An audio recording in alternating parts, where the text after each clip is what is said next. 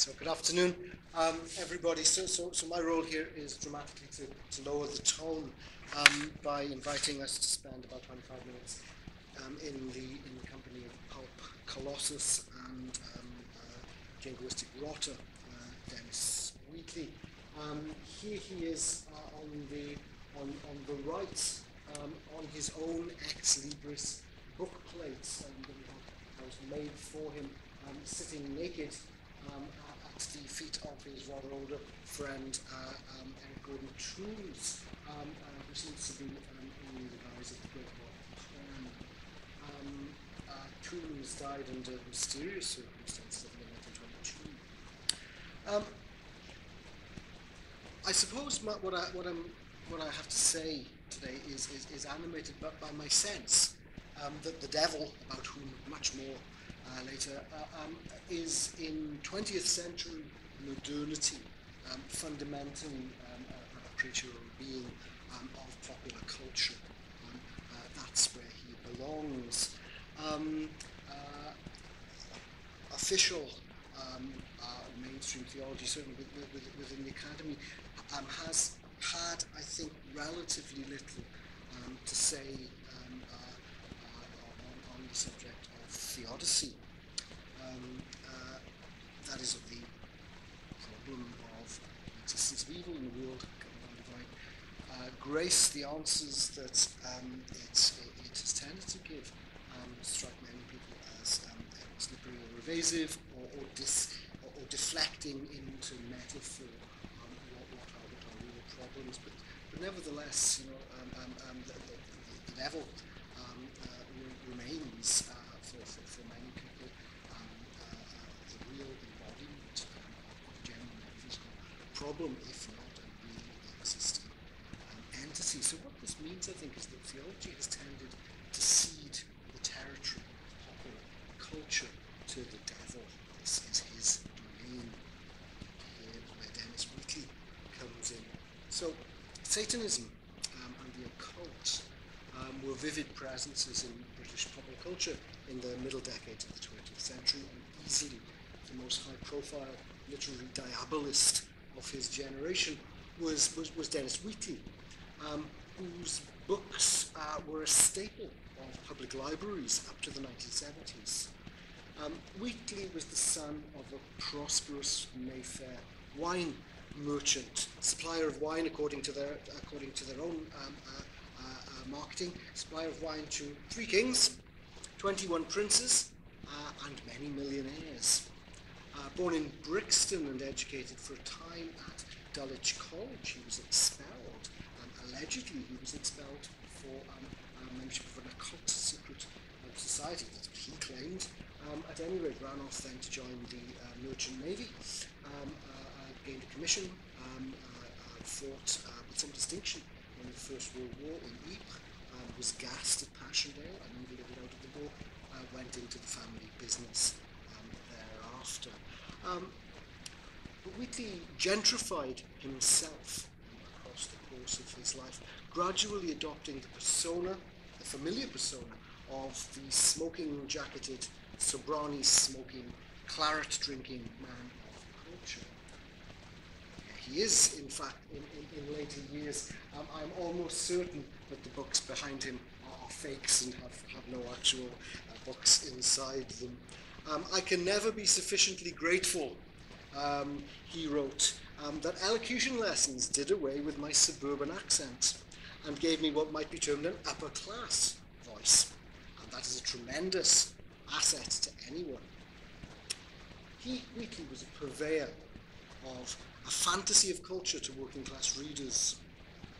In one extraordinary moment in The Devil Rides Out from 1934, the occult investigators, the Duc de Richelieu and Rex Van Ryn, track down an occult secret society to a home in St. John's Wood, break in by climbing through the toilet window, only to pause, unable to resist the contents of a table upon which they stumble. In the salon, the great buffet table lay still spread with the excellent collation which they had seen there on their first visit. The Duke walked over to it and poured himself a glass of wine. I see Simon has taken to Clicquot again, he observed, He alternates between that and Bollinger with remarkable consistency, though in certain years I prefer Paul Roget to either, when it has a little age on it. As Rex spooned a slab of duck à la Montmorency onto a plate, helping himself liberally to the foie gras mousse and cherries, he wondered if de Richelieu had really recovered from the extraordinary agitation he had displayed a quarter of an hour ago, which is what you do when you're being pursued by murderous Satanists. To read Wheatley is to enter into a world of imperial Tokai wine and Hoyo de Monterey cigars. In this way, his pleasures for his large working-class readership are similar to those that George Orwell identifies for the school story in his essay Boys Weekly, the vicarious experience of the other end of the class system. For me, growing up in the 1970s, there was something forbidden about Dennis Wheatley, something adult. In large part, I think this was down to the extraordinarily racy and in fact downright lurid covers under which his books were sold from the very start. A whole paper on pulp iconography could be written just using Wheatley's covers as an example. So my grandfather had this edition of They Used Dark Forces, which I no doubt encountered far too huge. And just to give you, just so you get the picture, here's a few others that have been here. To the Devil, the Daughter. Go to Hell. The Irish Witch. Extraordinary story. And my favourite of all, The Wanton Princess. I think you get the picture. And if his own bestsellers weren't enough, in the last years of his life, Wheatley gave his name to the Dennis Wheatley Library of the Occult, a mass-market paperback imprint published by Sphere Books, which ran to 45 volumes, each with a brief introduction by Wheatley. And here's a rather ostentatious marketing flyer for the Library of the Occult. The Library of the Occult was a combination of Gothic classics like Frankenstein and the Monk, quite a lot of pulp fiction, and the odd work of non-fiction, such as Blavatsky's Studies in Occultism and Philip Bonowitz's Magic. Wheatley very clearly understood the devil as a figure for his times. For Wheatley, in fact, Satan was or became, in the post-war era, the ultimate cold warrior. Very consistently across a series of works from, for example, The Haunting of Toby Jug in 1948, through The Satanist in 1960 and beyond, Wheatley understood communism as a gigantic satanic plot to control the world. Stalin himself was merely a tool or agent of the devil. One of his best-known novels of the 50s, The Car of Gifford Hillary, 1956, is essentially a neo-Victorian spiritualist novel, full of out-of-body experiences, astral journeys, and fears of premature burial. But it begins with a very long and hawkish account of British Cold War military policy. So long, in fact, that Wheatley's narrator feels obliged to interrupt his own narrative on page 22 with an italicized disclaimer, and I quote, "Any reader of this document who is uninterested in future strategy and our measures for countering the threat of Soviet invasion will lose nothing by omitting the next few thousand words and resuming this account on page 40, so you can skip the next 18 continuous pages of British Cold War military policy. Britain, Wheatley seems to be arguing, needs a nuclear deterrent in order to combat the satanic forces of evil. His 1971 work of popular scholarship, The Devil in His Works, which acknowledges the influence of the great Egyptologist and occultist Margaret Murray on some of its ideas, makes very plain Wheatley's belief that Satan, in fact, creates and controls secular modernity. It's starting to get kind of dark in here, and I'm unable to read my own pages. The lighter. That's better, yes. My eyes are growing dim. So here's Wheatley. We must also consider this new age of unbelief, capital A, capital U. Atheism goes hand in hand with communism. During the past decades, particularly in Russia and China, as the older generations die off, there are ever fewer people who accept the beliefs of their forefathers. This applies to millions in the Western world and among the better educated peoples of the Near East. The decline in the faiths has led to major changes in outlook and conduct by many millions of people, to a repudiation by the young of the authority and possible wisdom of their elders, a seeking of some mental stimulant that will replace accepted religions, and a breaking down of prohibitions that, through the ages, have protected society for its own good. Whether unorthodox aid is deliberately sought or atheism accepted, the removal of the old barriers against self-gratification has rendered a great part of the new generation vulnerable to temptations which, out of fear or with hope of reward, they would otherwise resist. And nothing can change the laws which, at the time of creation, it was decreed should dominate the lives of human beings. So, we all remain, and must continue to remain, subject to the powers of light and darkness. So, according to Wheatley's gloomy prognosis, only conservatism, socially and politically, and a return to the values of the British Empire, only these can save the world.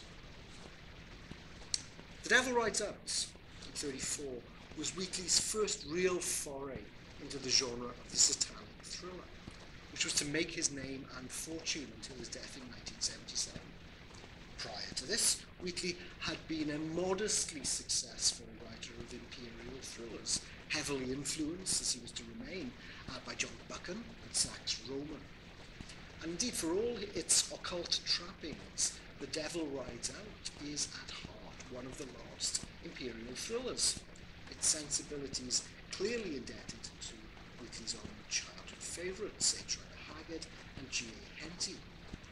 And both de Richelieu and Van Ryn, they both allude to a shared background in great game imperial geopolitics, as though they'd stepped out of the pages of Buchan's Green Mantle. And actually, Wheatley wrote relatively few, in a massive oeuvre, relatively few occult or satanic thrillers, though they were his best known work. He would try his hand at pretty much any genre. He wrote adventure fiction in the manner of Conan Doyle or Edgar Rice Burroughs.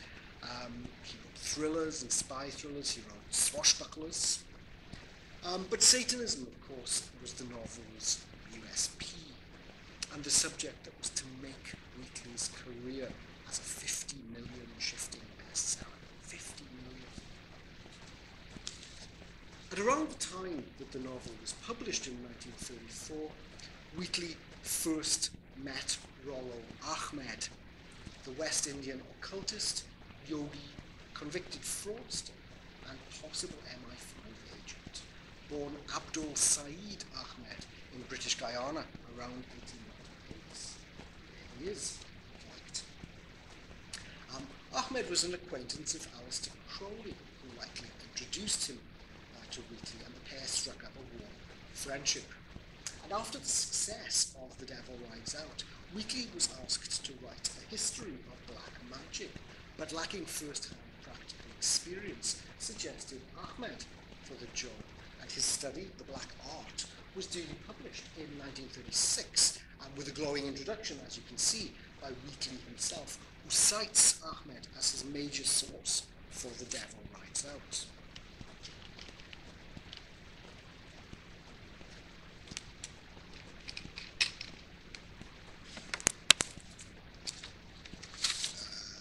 Such praise, he writes, as I have received in the most voluminous correspondence from all over the world as to the accuracy of the data in my book, The Devil Rides Out, is almost entirely due to my many long conversations with Mr. Rollo Ahmed. With unfailing patience, he answered my innumerable questions, and in the most generous manner, he places profound knowledge entirely at my disposal, in order that I might make my novel a little more than an ordinary fiction book.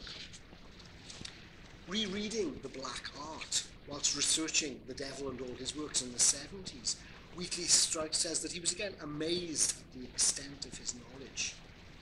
This knowledge included an extraordinarily lurid account of the Black Mass, which really establishes a pattern for popular moral panics about satanic abuse, real folk demons. Here's Rollo Ahmed.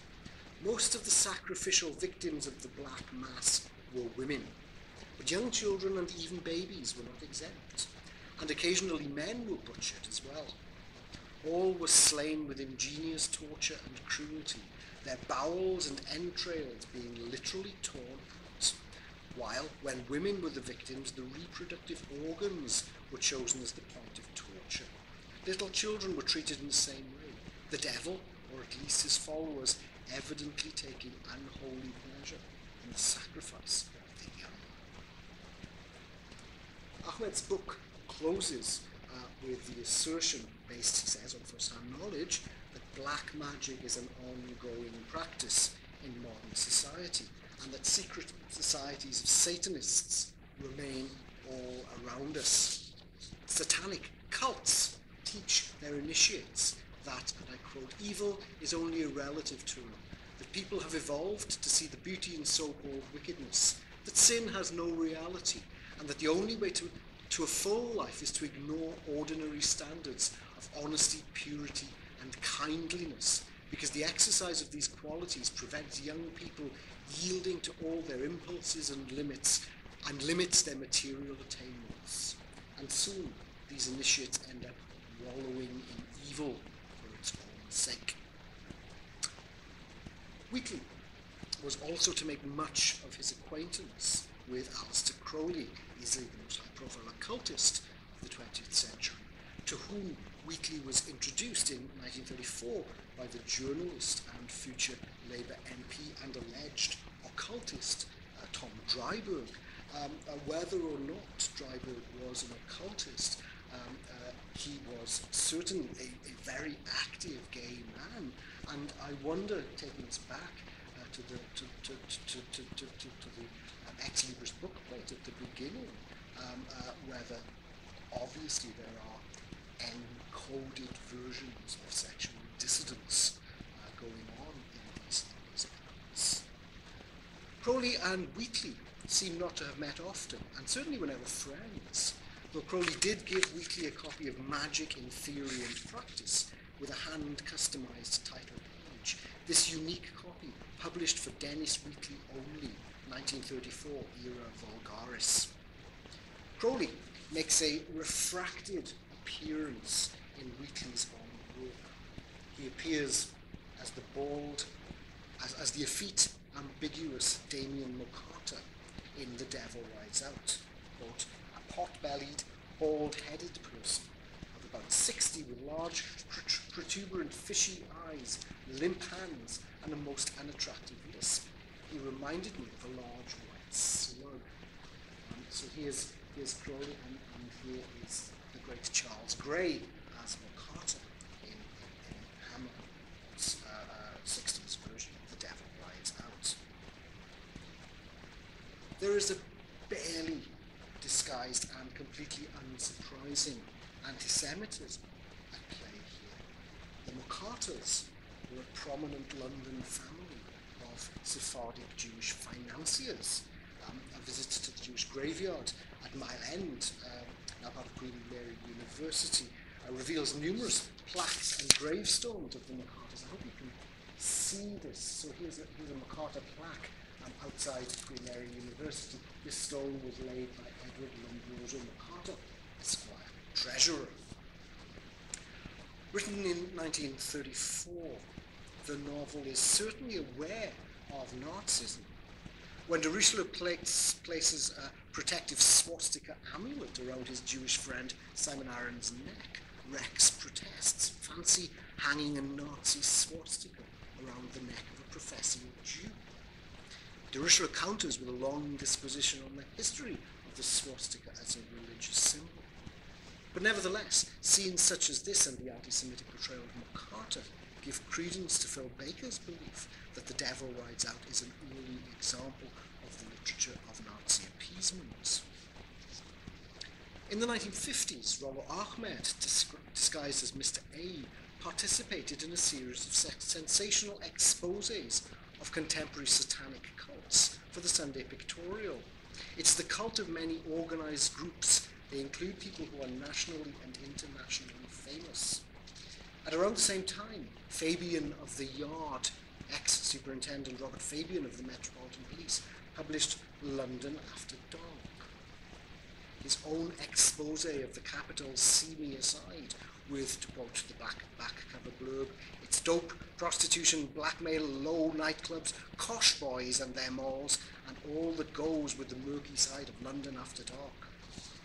This murky side included a private temple of Satanism, ! In Lancaster Gate, London W2.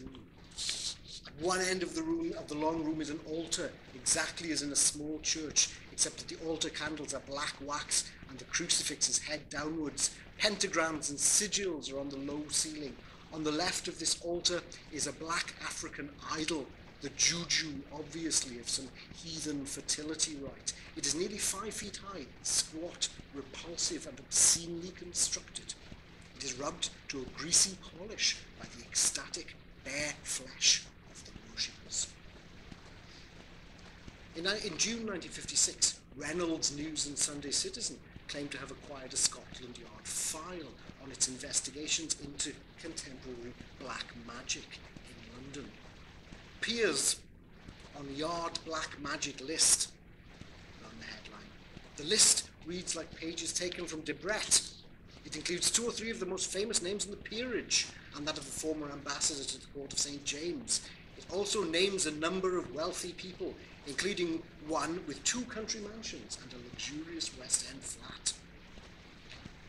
Responding to this sensation, from the 3rd to the 24th of June 1956, the Sunday Graphic ran a series of articles on black magic by, quote, the man who knows more than anyone else about this strange, evil cult, Dennis Wheatley himself. Wheatley had clearly been reading Fabian of the Yard. He writes, yet it is not only in Africa that such abominations are practiced.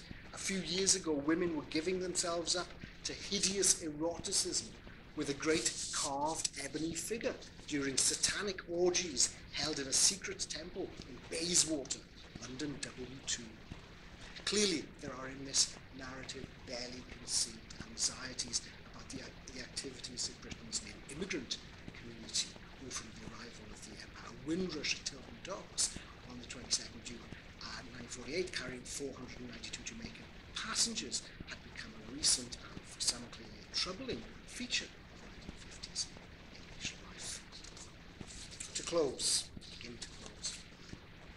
While in his post-war works from Toby Jugg in 1948 onwards, Wheatley understood communism as the master narrative for understanding the occult. His earlier works of the 1930s tend to interpret it in a colonial context, where threats to the British Empire come from its own disgruntled imperial others.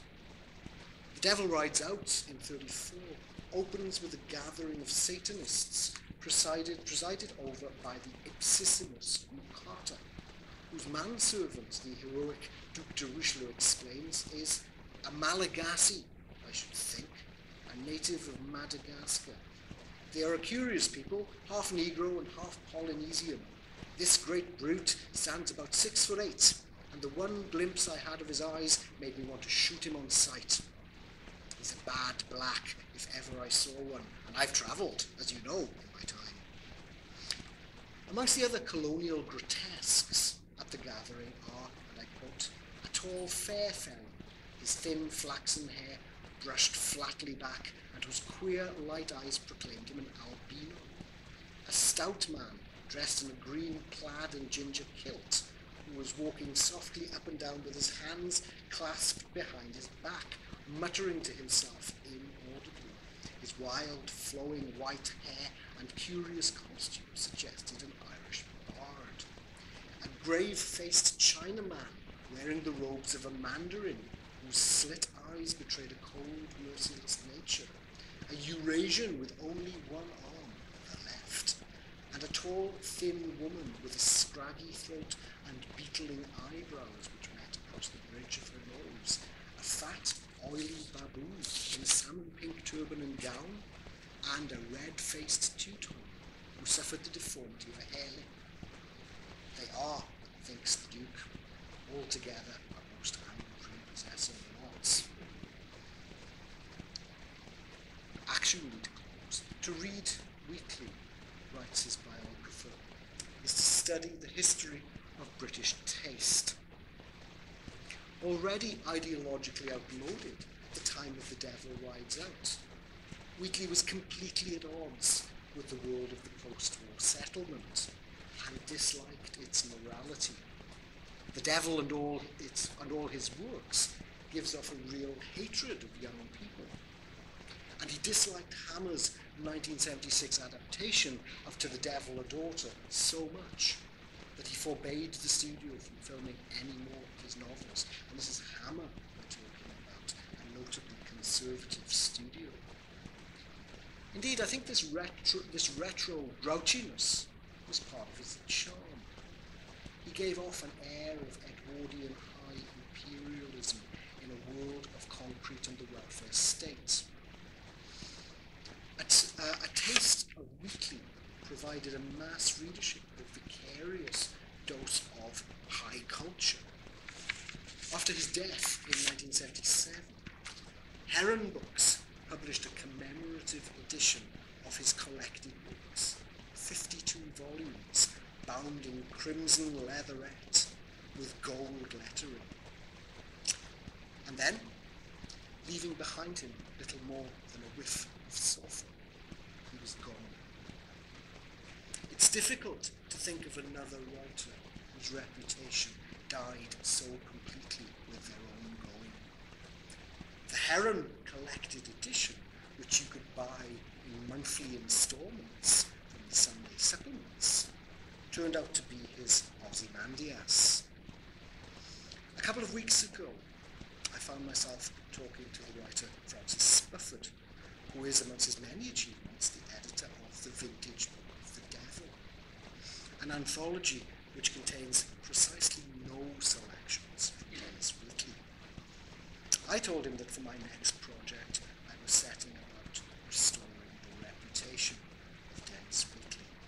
He seemed to think that this was one of my stupider ideas. But I'm not so sure. It's 2016.